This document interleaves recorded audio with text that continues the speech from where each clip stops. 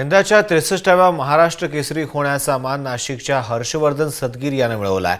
पुण्यातील बालेवाडीच्या श्री छत्रपती शिवाजी महाराज क्रीडा संकुलात अत्यंत चुरशीच्या झालेल्या लढतीत हर्षवर्धन याने लातूरच्या शैलेश शेळके याचा 3-2 गुणांनी पराभव केला। महाराष्ट्र केसरीची गदा पटकावल्यानंतर हर्षवर्धनच्या आई-वडिलांनी मोठा आनंद व्यक्त केलाय। त्यांच्याशी याच विषयी बातचीत केली आहे आमचे पुण्याचे प्रतिनिधी गोपाल मोडखरे यांनी। काका काय सांगाल, कशा प्रकारचा आनंद आहे आणि एकूणच हर्षवर्धन कशा प्रकारे तयारी केली? आज आनंद शब्दामध्ये व्यक्त करू शकत नाही।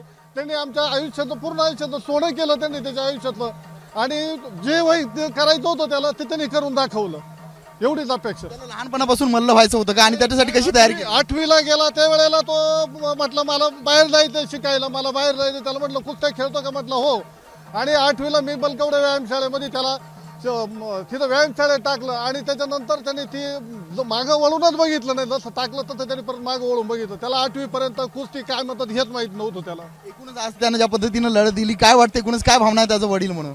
भावना आम्ही शब्दात नाही ते भावना व्यक्त करायला त्याच्यासाठी आमच्याकडं। इथून पुढे तुमचे काय ड्रीम्स असतील, त्याच्याविषयी काय स्वप्न असतील? नाही, तो ड्रीम त्याचा आहे, आमचा एकच ड्रीम आहे। त्याने आता नॅशनलला त्याला आता युनिव्हर्सिटी मध्ये नॅशनल गोल्ड मेडल मिळालेलं आहे आणि पुन्हा एकदा तो नॅशनलला गोल्ड मेडल मिळून त्यांनी अजून बाहेर जाण्याचा प्रयत्न करा, एवढी अपेक्षा आमची। आणि ती पूर्ण की हर्षवर्धन सदगीर यांनी सध्या महाराष्ट्राचा मान उंचावली आहे। सध्या तो 63वा महाराष्ट्र केसरी झालेला आहे। अशाच पद्धतीने तो हिंद केसरी देखील व्हावा अशी इच्छा त्याच्या वडिलांनी व्यक्त केली आहे। हर्षवर्धन सदगीर याची आई आपल्या सोबत आहे। काकू काय सांगाल, ज्या पद्धतीने हर्षवर्धन आज यश मिळवलं, काय वाटतं, एकूण काय भावना?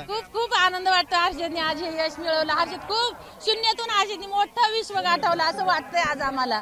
आम्ही शेतकरी माणसं, आम्ही मोठी माणसं नाहीये। आम्हाला नव्हतं वाटत हर्षद इथपर्यंत जाईल, पण त्याने पूर्ण आमचं स्वप्न पूर्ण केलं। एकूणच कशा प्रकारचा त्याचा प्रवास होता, त्याला कुस्तीची ओढ कशी निर्माण झाली आणि एकूणच त्याचा प्रवास कसा होता? त्याची ओढ अशी होती की घरी असताना 7वी पर्यंत तो घरी म्हणजे अशा मातीमध्ये कुस्त्या खेळायचा, यात्रेला वगैरे जायचा।